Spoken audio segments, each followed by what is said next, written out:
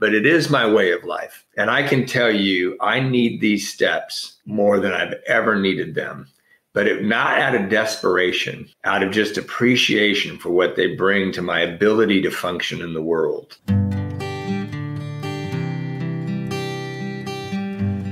Well, hello, friends of Bill W. and other friends. You have landed on Sober Speak. My name is John M. I am an alcoholic, and we are glad you're all here, especially newcomers. Newcomers, that is, both to recovery as a whole and newcomers to this podcast. Sober Speak is a podcast about recovery centered around the 12 steps of Alcoholics Anonymous. My job here on Sober Speak is simple. My job is to provide a platform to the amazing stories of recovery all around us. Consider Sober Speak, if you will, your meeting between meetings.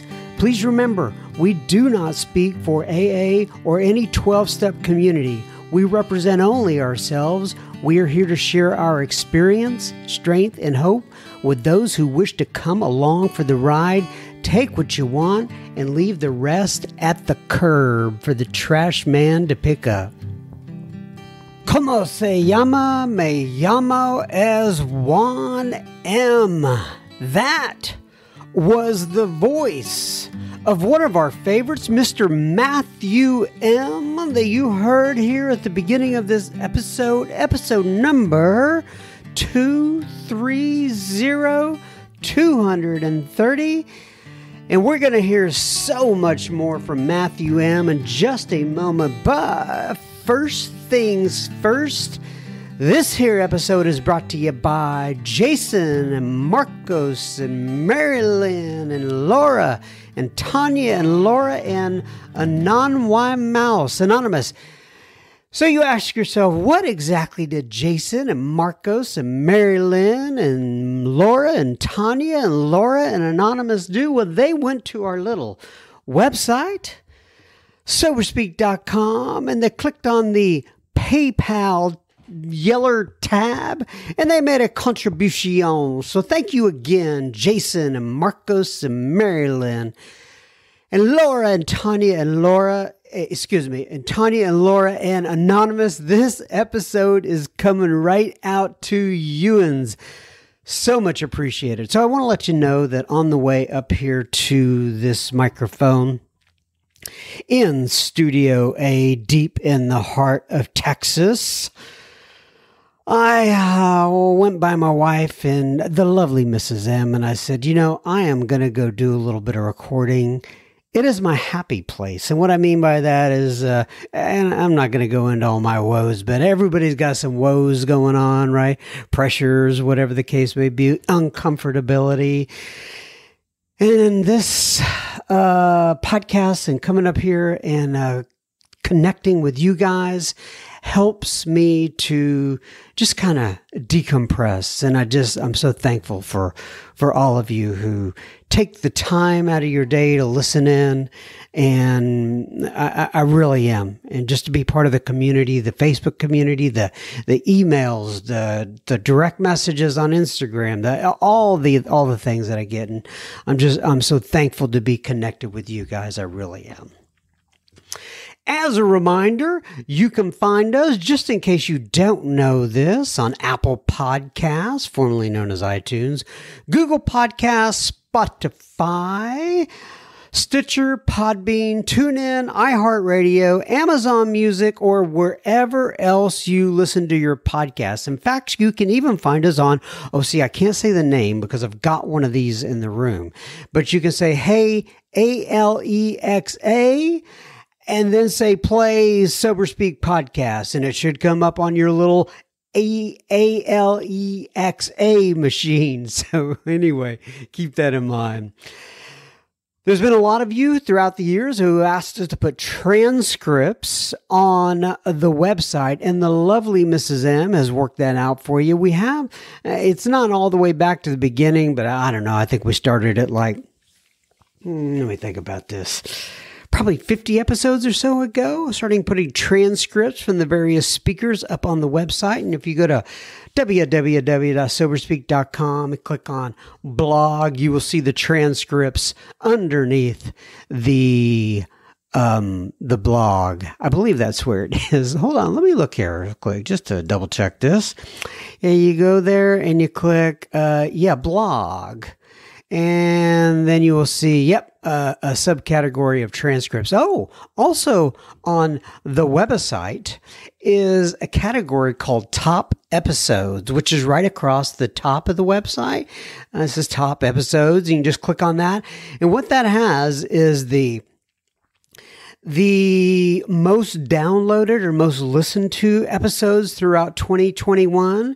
It also has the 2020 version of that, the episodes that were chosen by the listeners. I put out a vote, and the 2019 top episodes. So I always get people asking me, where do I start? There's a bunch of episodes out here, and that would be a good place for you to start if you are so inclined. All right. What else do we have here? I think that's it. Let's talk about Matthew M. This one we are calling, and when I say we, that's basically me, but just in case you're curious, we are calling this one AA, Alcoholics Anonymous, is not my life, but it is my way of life. I love how Matthew put that. You're going to hear him talk about that during the episode. He'll also talk about humility, ego deflation, taking a powerless pill when necessary. I like that. Take a powerless pill when needed. He talks about the AA way of life, and we also discuss meditation techniques. It's been a while since we've had Matthew on. I'm so glad to have him back. And keep in mind, as always, we will have plenty listener feedback at the end of this episode. Enjoy. Okay, everybody. So we are back one more time with one of the fan favorites of this particular podcast, Mr. Matthew M. So Matthew M., why don't you go ahead, introduce yourself, give your sobriety date if you wish, and tell people what area of the country you are in. Thanks, John. My name is Matthew, and I am sober since May 16th, 1993. And I live in Santa Paula, California, which is sort of above Ventura.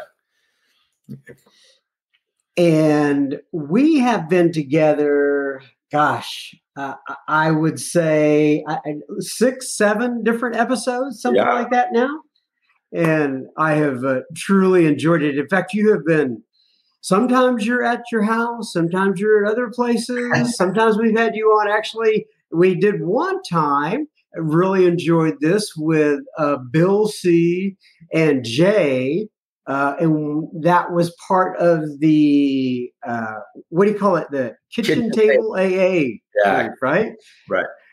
You guys have gone out on your world tour before and done some little get-togethers there. So anyway, it's just you and I today.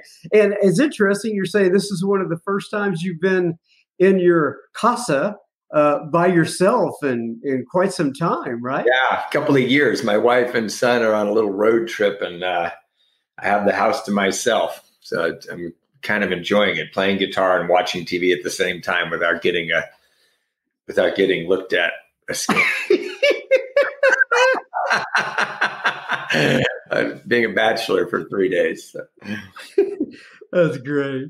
All right. Well, okay. So it's been a while since we got together, as you know, and I reached out, asked you if you would come back on the podcast. And, you know, we've talked about your story before. And my guess is some of this is going to overlap, but I just like having conversations with you. You know, it just always turns out so well. And so we've covered your story in the past. We covered the 12 surrenders, which for those of you who are new listeners is basically the 12 steps.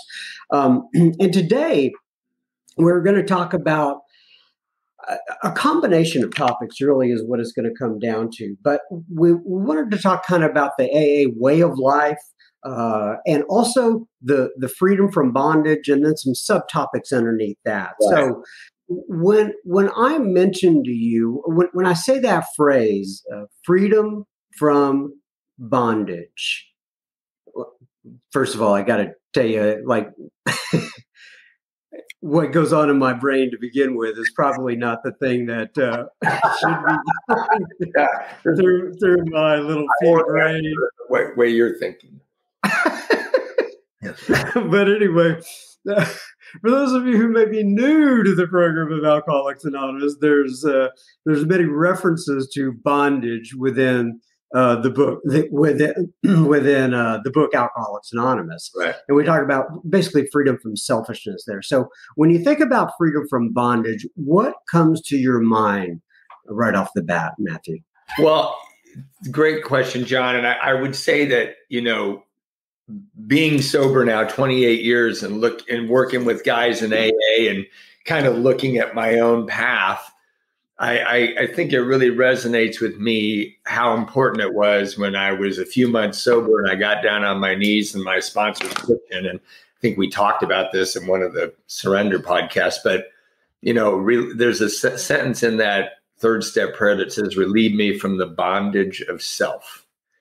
And I can tell you now, working with people in AA and my own experience, that it's the bondage of self is, first of all, it's kind of like a mental illness. You don't know you have it when you have it, right?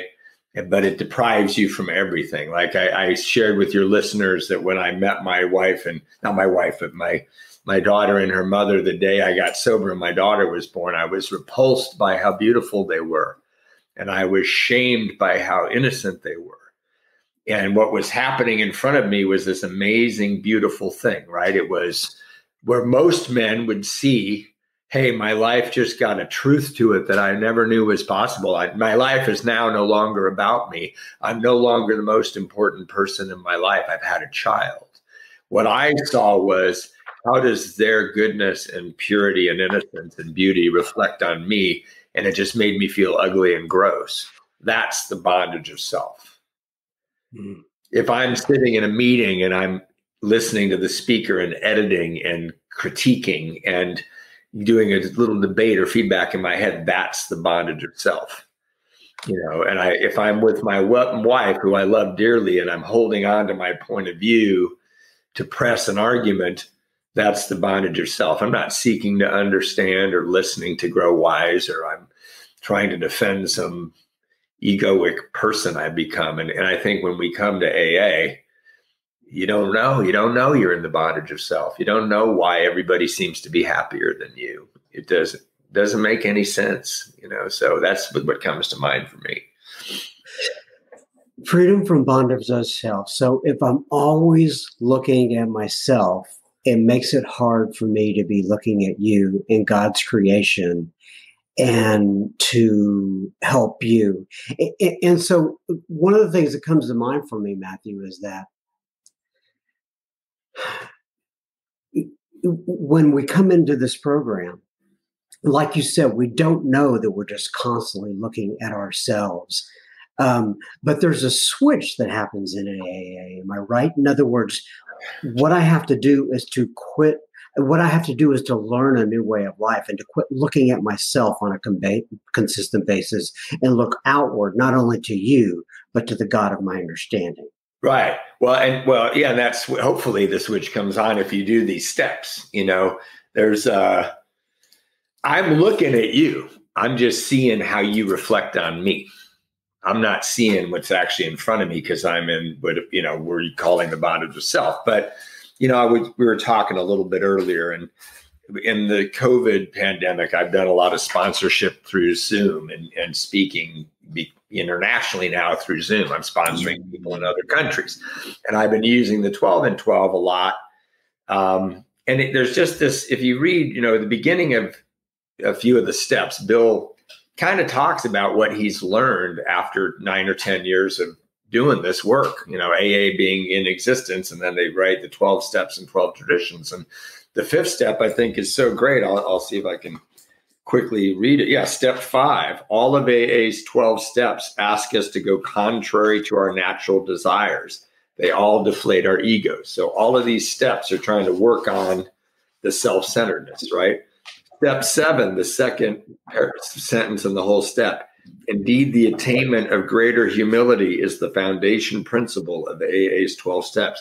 Humility, the opposite of the bondage of self. But as we were talking about earlier, oh, great, deflating my ego, getting me more humility, not a super attractive program. Then if you go to the 12th step in the 12 and 12, the payday occurs, and it says, where before it says ego smashing is what all the steps are designed to do. Getting greater humility is the foundation principle.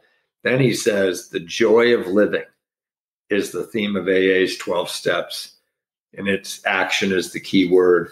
So when you say the light comes on, I think if you take certain actions, for me, I would just say for me is, I was a bombastic, driven pursuer of pleasure.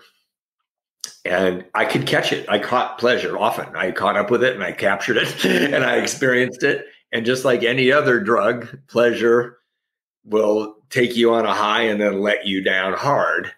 And what I've found through inadvertently seeking humility through these steps and inadvertently diminishing my ego through practicing this way of life is that joy is not something that can be pursued. You have to hold still and accept it. But man, it is way better than pleasure. I mean, pleasure is a inconsistent mistress. Joy is a marriage. I like how you phrase that. Okay, let's take these one at a time. Wait, talk to me again about the what is said in the 5th step. What was the quote that you read out of the 5th step? Yeah, and the first sentence of the 5th step in the 12 and 12 is all of AA's 12 steps ask us to go contrary to our natural desires. They all deflate our egos. Oh man, so I mean, there's so much in there. So it's asking us to go contrary to our natural desires. Okay. And this is, I guess, where the rubber hits the road. People are coming into AA. Let me just talk about it. When I came into AA, I knew everything about how to live this particular way of life. And now you're asking me to go against all of those particular patterns that I have set up for so long. And it's hard for people to talk about that a lot. Well, but you just said the sentence that people say, I knew everything about how to live life. Well, apparently not. You ended up in AA. You had a certain approach to how to live life, but it wasn't, and I was saying to you before we started recording, one of my sponsees a long time ago, a guy named Mike said, you remember Liver Mike? He said, Liver Mike, yes, we've gotten a lot of mail about him. I don't know if he heard this at a meeting, but I've never forgotten it. He said, I was drinking and I was practicing alcoholic and I was restless, irritable, and discontent. Then I stopped drinking and it turned out I'm sensitive, childish, and grandiose. Right. And that's what you come to AA with is like, or like that quote from, I think it's Clint Hodges, might be Cliff Roach. He said, if drinking doesn't make you want to work the steps, sobriety sure will. Right. And I think there's what you're getting at is like, so why do I want to use ego deflation? Well, because I started out my approach to life thinking I'm the center of the universe. I'm the driving force. I'm the manager, right? I'm the person who's running the show. I had broken relationships. I was prone to depression. I couldn't keep a job. I was in debt all the time. I had fair weather friends. I had a host of painful experiences that I caused to other people living that way. And then when you come to AA and step 1 is you're powerless and you're not the manager. Right. And I think we've talked before, that's pervasive. Like they kind of bait and switch, or at least that's how it happened to me. It's like, oh, I'm powerless over alcohol and my life's unmanageable because I messed it up. That's what I'm willing to accept when I get sober. Right. Now it's very clear. No, you're just powerless and you're not the manager, right? It's like, forget the alcohol part and forget life has become unmanageable. And I wanted to try to say that today, a couple things about living with the recovery program as it is now. And it has to do with humility and ego deflation, right? So like I have a friend, Andy, who said, I wake up every morning and my subconscious mind is invading my conscious mind with propaganda. I love that, but I would simplify that to say my computer boots up in negative mode, right? So I sleep in the next room next to my beautiful wife of 25 years. I have 4 children. My wife is disabled. I'm the breadwinner, right? I have all these people I work with in AA. I have a musical life I like to pursue outside of my regular job. I'll wake up in the morning and I'm thinking, did I save enough money for retirement? Am I a good husband? Am I a good husband? Because sometimes I'm impatient with my wife's disability. Am I a good father? Because 2 of my children suffer from anxiety. I immediately, like, my subconscious mind is invading my conscious mind with propaganda. And I do the same thing every day I have for my whole marriage. I walk down the hall and I go in and make my wife a cup of coffee. I guess that's part of the deal. If she's going to sleep with me every night, I have to make her coffee every morning. And as I'm making the coffee in the last year or so, I look at the coffee pot and this penny drops and I go, oh, wait, I'm powerless. And I forgot to take my powerless pill. That's why I've gone down this route. I forgot that I haven't been invited to manage. And suddenly I've saved as much money as I can. I love my children. I do anything for them. I adore my wife. I'm doing the best I can with so that egoism of I'm running things and they may not turn out all right, just disappears. I take my powerless pill.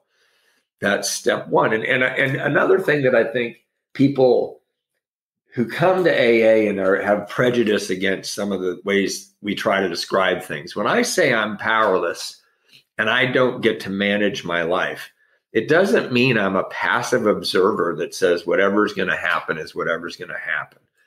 What I learned through Alcoholics Anonymous, and really good examples, I've learned as much from watching people as I have from listening to my sponsor doing steps, is that I'm going to show up and bring all of my talent and all of my experience and all of my intelligence and all of my love to whatever is the task at hand.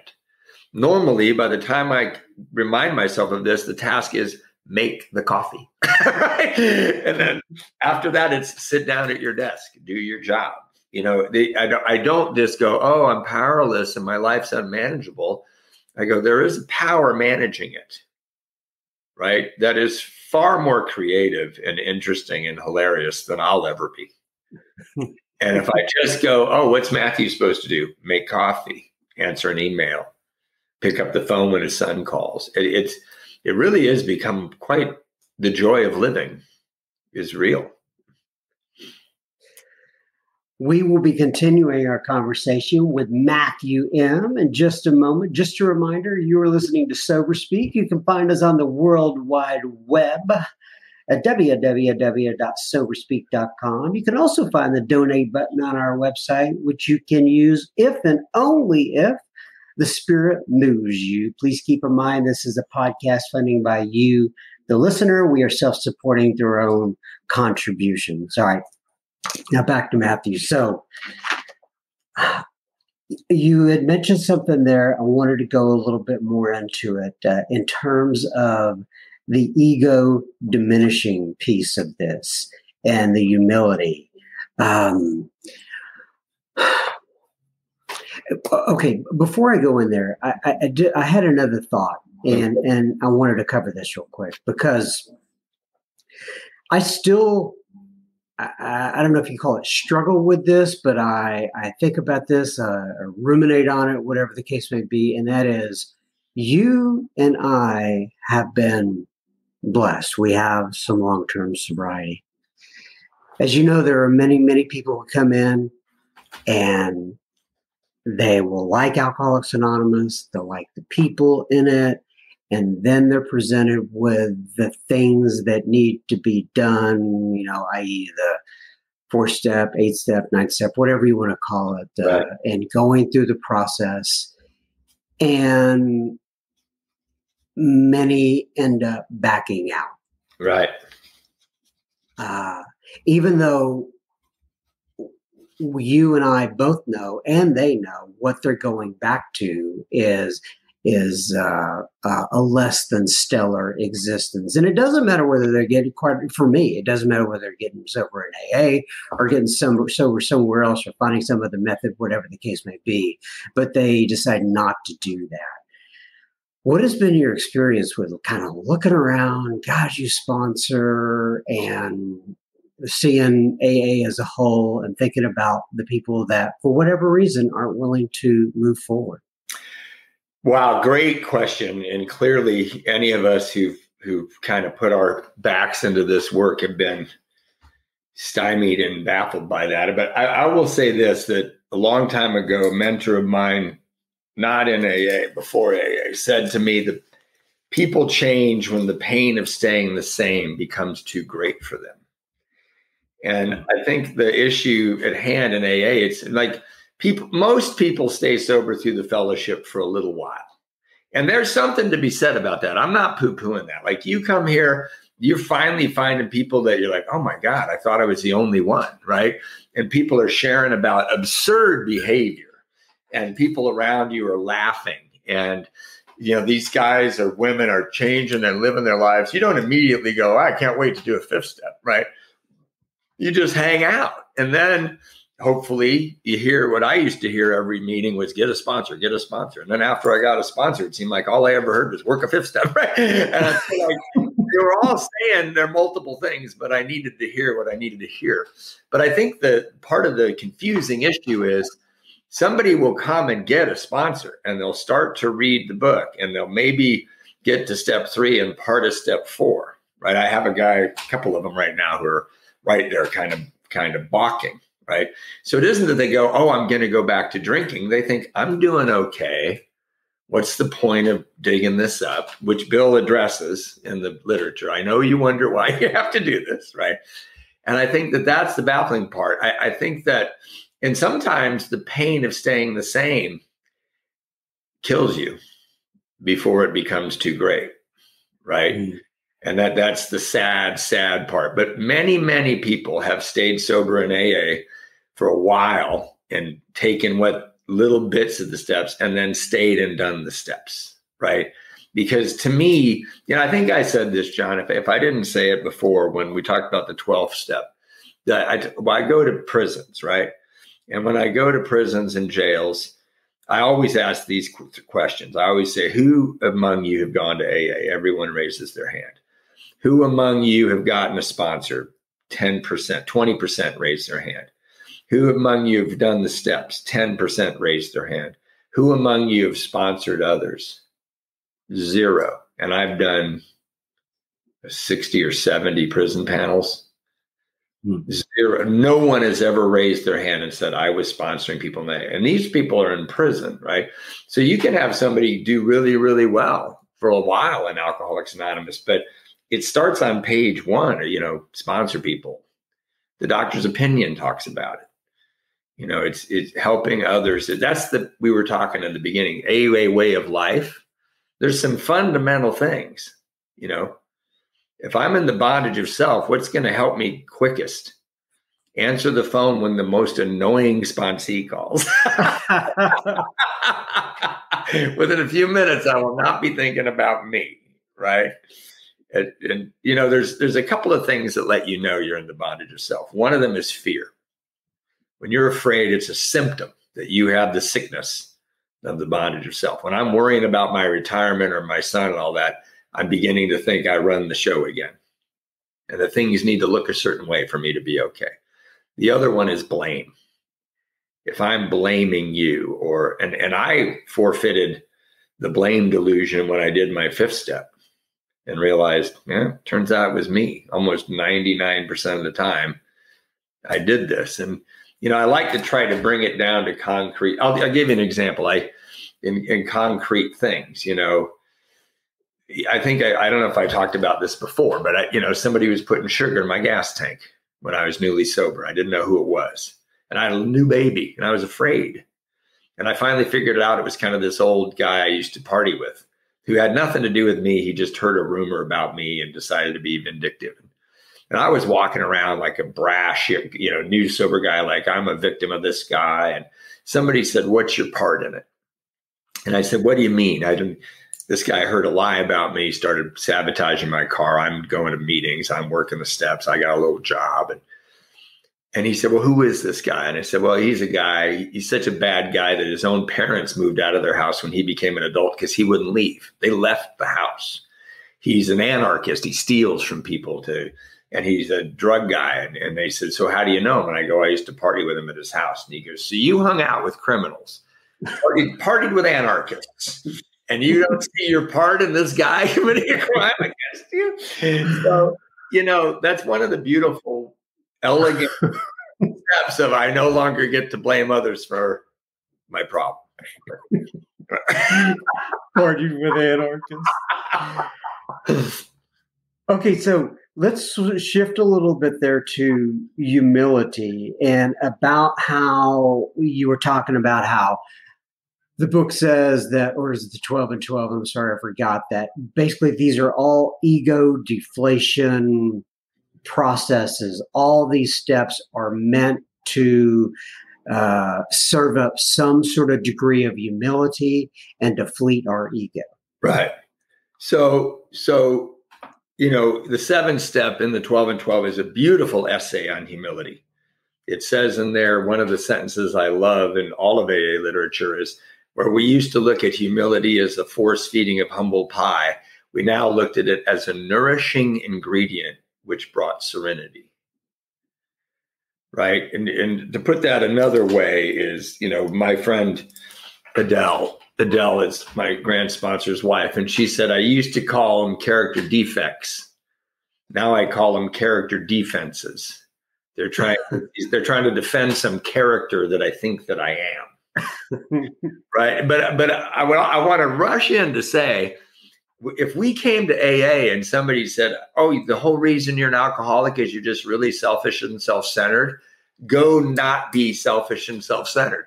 That's almost impossible. I can't go, "Oh, now I got it. I'll just go not be." I am selfish and self-centered. So what does it take? Well, a profound spiritual truth that I'm not the power. That's super big. And it's in every religion, as is humility. Jesus said, "Blessed are the meek." The Bhagavad Gita lists 20 qualities of a wise man. The number one quality is humility. Right? And what does humility mean? Right-sizedness. Thomas Merton, a guy I love, he talks about accepting a compliment. And he says, you don't have to feel weird when somebody tells you you're really great at something or that you did something really well. You have to simply say thank you, knowing in your heart that you were a channel through which the Spirit acted. That's humility. It doesn't mean I put myself down. It means I'm pretty content in my actual role in the universe, which is bring my talent and my intelligence to the task at hand, and the results are up to the power. But you keep asking about this. So each step, the 5th step, clearly diminishes your ego, right? And brings humility. I laid it out. I told somebody all my stuff. We participated in the 5th step, and a good sponsor, it says in the literature, will give you some back. Like, "Oh, I did something like that," or, "That's not unusual." And then, so that's pretty ego deflating. 6 and 7 are pretty ego deflating, right? I have these character defects or defenses, and I'm carrying them around me. 9. That's a huge humble effort, right? 11. I was listening to this guy the other day. He says, he asked me a question. What do you say to people who don't believe in God when you tell them to pray and meditate? It's like, well, if we're trying to learn humility, praying to a God you don't believe in would be a very humble thing to do.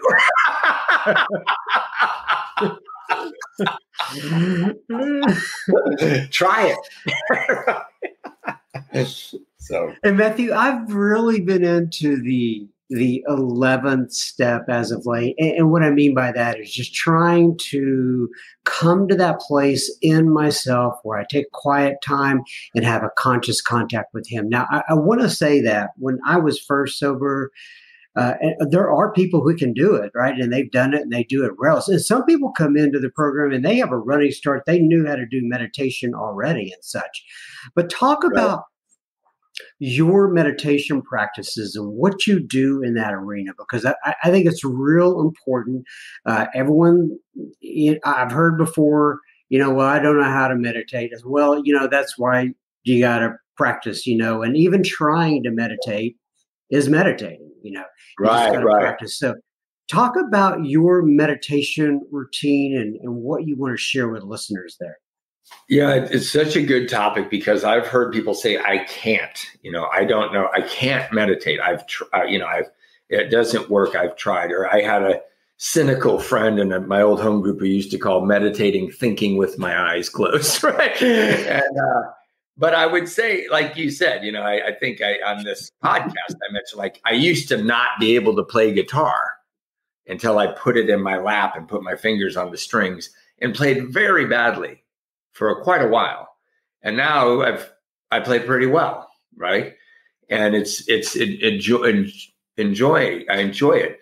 But it started off very small for me. I did have some experience, before I got sober, but I really kicked into high gear as far as consistent meditation practice at about 13 years sober, about 15 years ago. And for me, my practice itself, I started off very simply, sitting quietly with my eyes closed and observing my own breath. And it's an ancient practice because your breath is always with you, right? And the idea is just bring attention to one thing. And the news also for people that are learning to meditate, your mind is going to drift away. It's the nature of your mind. One of the things I always tell people when they start is, the place where I am most forgiving of myself and give myself the most room is in meditation. I never go, oh, that was a bad meditation. I've sat with and thought with my eyes closed for half an hour, but then the next day, the surprise happens. So bringing your attention to something, the muscle of it, meditation is when you feel yourself wander, gently favor the thing you're trying to bring your attention to. Like, oh, wait, I'm now doing my taxes in my head. I want to come back to my breath, right? And so I did that for 5 or 10 minutes a day for a while. And then I did a practice called vichara, which is very profound and may not appeal to everybody, but it's from some of the How do you spell that? Vichara. And it's basically sort of your awareness looking at your own awareness. It's kind of sort of sitting still and looking at your own consciousness and saying, who am I? But who am I is a bit of a red herring. You don't want to ask yourself, who am I? You want to try to settle your attention on what you see as your essence, right? It's very liberating, but it's very subtle. So a lot of people it doesn't appeal to. Then I went, after doing that for several years, I went on a Vipassana retreat, a 10-day silent retreat, where it's basically feeling the sensations on your body slowly, sweeping through your body, like you start at the top of your head. And one of the great benefits of that meditation is that you realize impermanence. Like there's something always, your body, if you feel the top of your head and scan through your body, you'll feel there's always sensation over your whole body, right? But you also realize that means things are moving and changing all the time. It's one of those weird science facts that every cell in your body has been replaced over 7 years. So the person you were when you were 2 years old, you're a completely physically different person when you're 9, and so on throughout your life. So where does this me, right? And the Vichara helps you, and Vipassana help you do that. What I do now is simple, very simple. I do transcendental meditation. I got a mantra from a teacher, and I do 20 minutes. And again, you don't tell anyone your mantra. It has no meaning. It doesn't mean anything on purpose. It's a sound in your head. And the reason I love it is I come back to it and it's just very, very stilling, right? Bringing that into what the wisdom the program gives us is meditation, self-reflection, and prayer combined are very powerful. So when I'm really hitting on all 6, I'll do a 10-step the night before, which is very simple. I write credits on the left side of a notebook and debits on the other side, debts on the other, and I write down credits. And I'll just look at my phone and go, oh, I talked to 6 sponsees today. I called my sponsor. I called my brother who's ill. I did a podcast with John. These are all credits. These are all things Matthew did that are relatively good, right? And then debits. It'll be, oh, I kind of knocked off a little early. I ignored that Pip wanted me to come down and watch TV with her, and I sat out. I was a little selfish with my time, or maybe I was a little short with my child, or my grown children. And the beautiful thing is 90% of the time the debits are very short and the credits are very long. At the end of that, I'll write a prayer. God, on the debit side, I'll say, God, please help me bring all of my talents and all of my attention and all of my skill and all of my experience to my job tomorrow, because I didn't give my job everything it deserved from me today. And just something simple that addresses that. So after the meditation, I'll pick that up and say that prayer when I'm in this still space. And it really, you cannot not think about it when you're wanting to shut your computer off at 4:30. That prayer happens. But that, I think the bottom line, the nature of your question is, if you practice doing this, you'll be so happy about the payoff. And often it's a subtle thing. Like, you just won't be so reactive. Like, I'm not so reactive to my family. I have a center where I come from, where, there's a lot. When you got 4 kids and a disabled wife and live in the fire neighborhood of California, and you are involved in international work, lots of stuff comes up. And meditation has just made me realize everything's okay. I can only do what's in front of me. I don't need to panic or freak out, or, it's very much aligning with the idea that all is well at some fundamental place. The irony, I guess, is many times, especially when people are new, is that you talk to them about meditation and such, and how much time they spent in the drinking and drugging. Yeah. They don't have time for 15 minutes of meditation because they're so busy now. Yeah. Their life is picked up. And yeah, I'm the worst guy to say you're busy too. I really am. I mean, I just when I say, really, you're busy? I led a meditation class this morning. I have that my wife needs my constant help. I have 4 children. I have a full-time job that's global. I sponsor 36 people. What is it? You got a job and a girlfriend? Why are you busy? But to the point, what's great, what Bill does, it's really great, is he said, just start, right? He gives you the prayer of St. Francis. If you can find a guy that's too busy to at least read the prayer of St. Francis in the morning, and my belief is, and I illuminated this in our last talk about prayer, is that, prayer changes me. I don't think it changes my circumstances of the world. And I know a lot of people that listen to this are like, oh, yes, it does. And the power of prayer and all of that. But, if you can just say, make me a channel of your peace, where there's anger, let me sow love, like these kinds of things. Where there's hatred, let me sow love. And if you just make that attitude adjustment in the morning, that's a great start. Yeah, it's interesting. I've noticed that many times when my mind starts to do the little monkey brain thing and I can't slow it down, if I just take some time and pray for whatever person, individual, situation comes to my mind at the time, you're right. It slows me down. And I've noticed, even in AA meetings before, where someone will start to share, and I can tell that they are uncomfortable about sharing. And they, maybe they're, a little shy or whatever the case may be, or they can't quite get the words out. And sometimes it'll make the room a little bit uncomfortable as well. Right. And for me, if I just settle down and pray for that individual, right, gosh, that time goes by so quickly and I just feel like a different person. Like you said, it changes me. Yeah, isn't that funny? And you're bringing that to the room. Yeah. You're bringing one peaceful, this is okay. Well, and isn't that what the old timers did for us, John?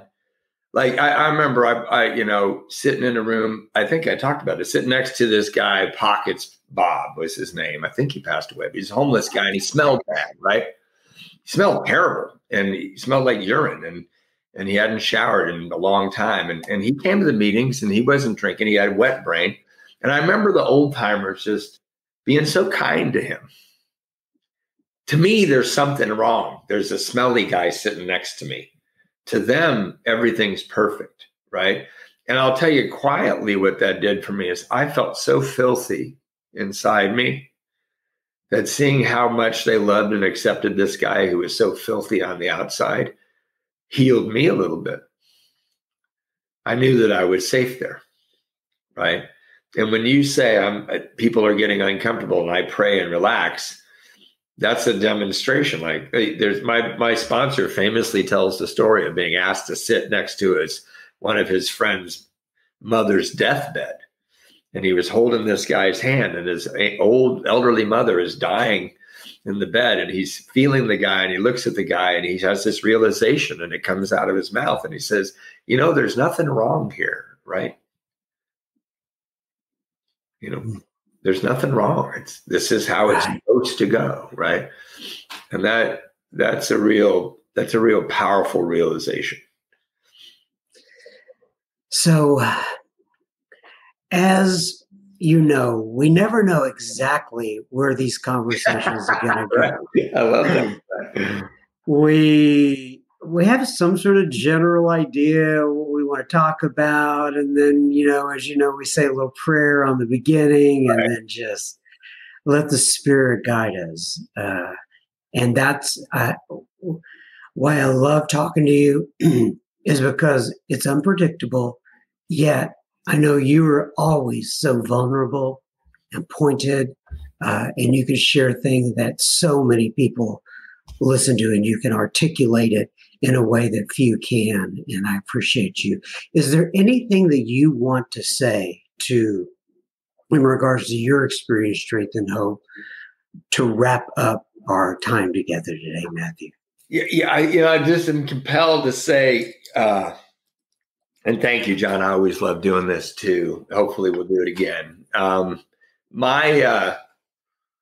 My realization at 28 years sober with my staying very close to the program, but it not being my life.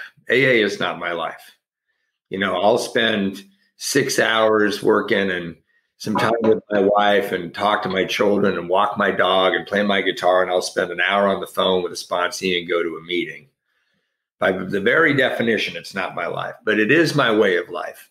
And I can tell you, I need these steps more than I've ever needed them, but not out of desperation, out of just appreciation for what they bring to my ability to function in the world.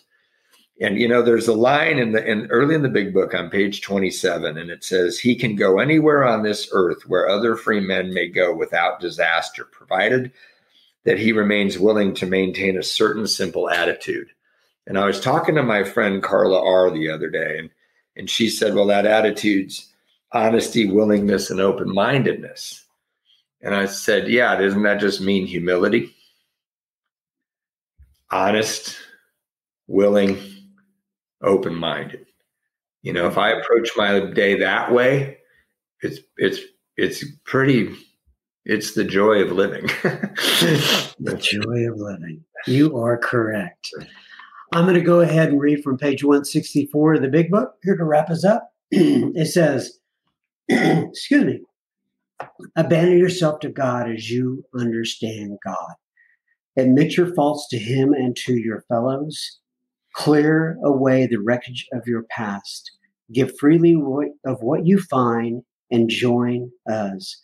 We shall be with you in the fellowship of the Spirit, and you will surely meet some of us, like me and Matthew M., as you trudge the road of happy destiny. May God bless you and keep you until then. Once again, my friend, this is not going to be our last time getting together, but I really appreciate this time as always. Thank you so much, John. I love it. I love doing this with you. Thank you. God bless you. Always enjoy spending time with Mr. Matthew M. Thank you again, sir. I so much appreciate our time together, and I know the listeners do as well. If you could pause your device and share that episode or the entire podcast with a friend or family member, remember, it may be just what they need today. Now on to a little bit of listener feedback. Jerry writes in, and the subject line is Greetings from Kansas. Well, greetings, Jerry. He said, I heard on one of your episodes where you mentioned a listener didn't care for the small talk before your guest speaker. Oh, yeah. Okay. Yeah, I've had a few of those, actually. He says, well, principles before personalities. That person, and then he puts, was it Lily? And I can't remember the name of the person. Seems to miss a picture here. I'll leave it at that. My personal experience leads back to the early days of your podcast, and I don't wander too far from your platform, John, and I welcome your quirkiness. Thanks, Jerry. Oh, hail John M. I don't know about that. I think you need to find something else to oh hail, but I appreciate it. And all of the guests who have helped me absorb the hope, the dreams, and the promises that happen when the fellowship, the steps, and an unwavering love that flows in each meeting. Oh. Our groups have had humble beginnings. Today we thrive. In rural Kansas, I have a hard time pronouncing that word for whatever reason. Rural. R-U-R-A-L. It's not uncommon for members to travel 45 to 60 minutes to attend a meeting, sometimes in a 2 or 3 car caravan on a weekday. It's awesome. Oh, that's great. Anyway, thank you, John. Thank you for every guest that you have and passing the wisdom to us who need a meeting between meetings. God bless Jerry F. You're very kind, Jerry F. Thank you so much for listening and your very kind words. Patrick writes in, and the subject line is Marty C. I get a lot of email about Marty C. He says, hi, John, my name is Patrick M., and I'm an alcoholic, and I sent you a voice message, yes, I remember that, on the website, but I was wondering if I could speak with Marty about the steps, and my number is such and such. I got Patrick in touch with Marty. He said, here's a little about myself. I'm 33 years old, married, and I have 7 children, and have been sober for about 174 days.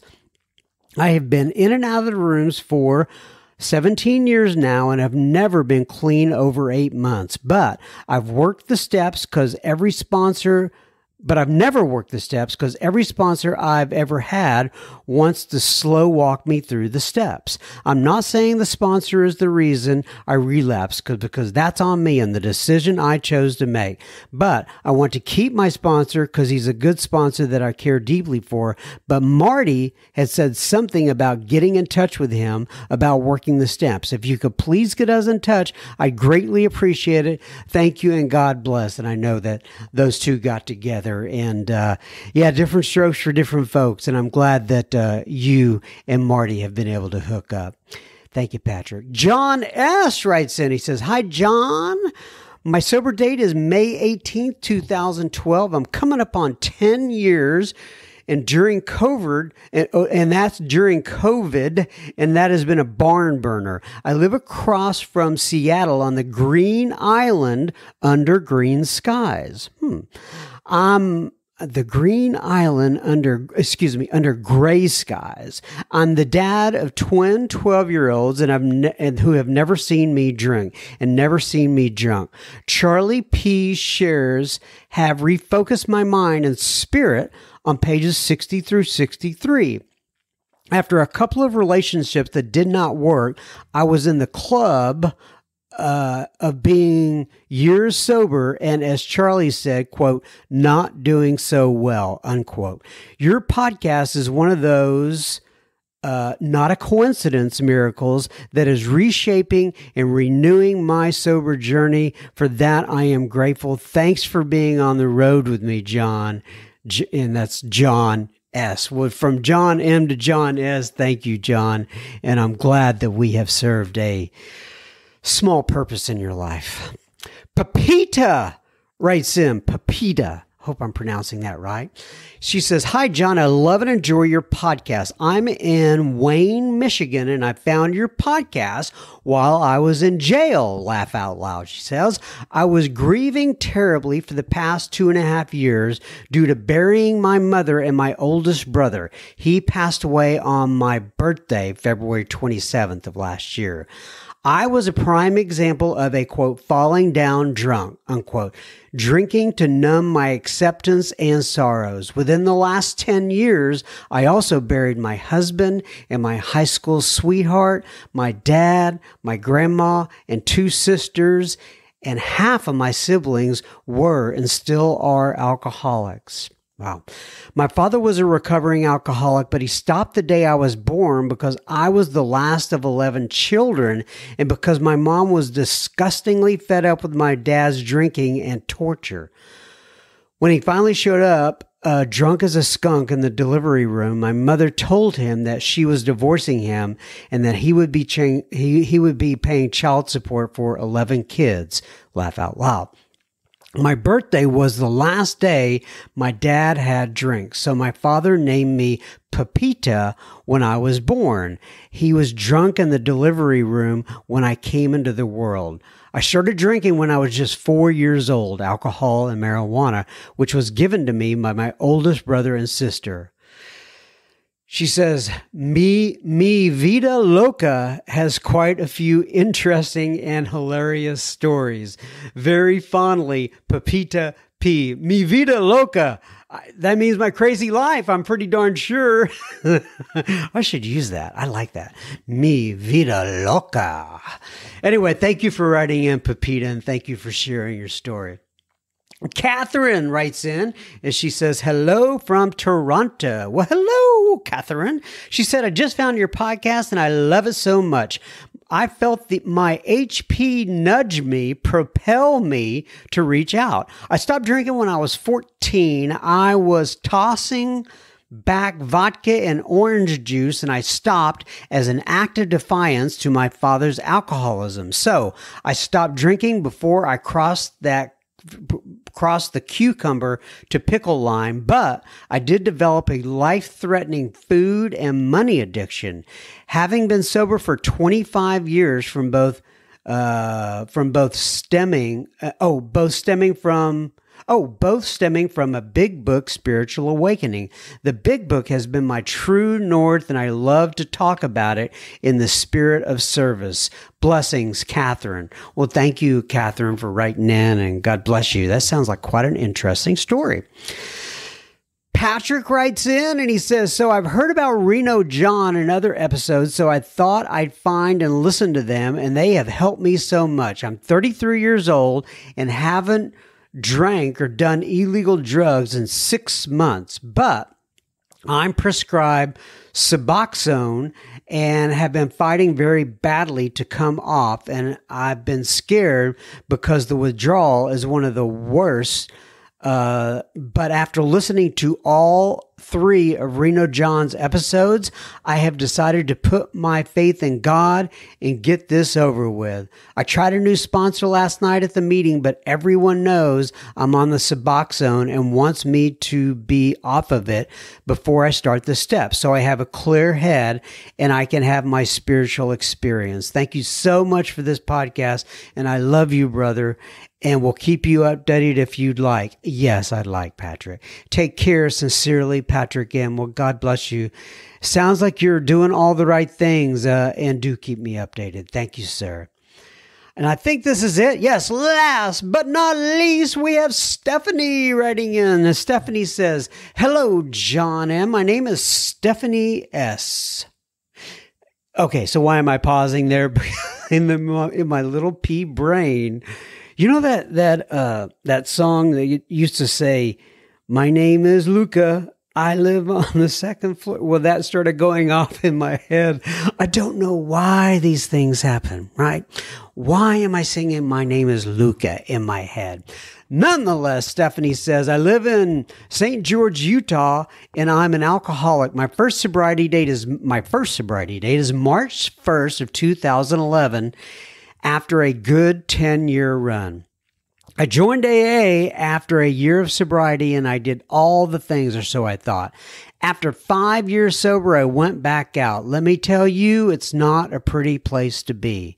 A year ago, on March 1st, I decided I wanted something new, and I drastically cut back on how much I drank. I couldn't commit to a life of sobriety, mainly because of the shame of going back out. I decided it was time, and 22 days ago was my last drink. That's the longest I have been sober in 6 years.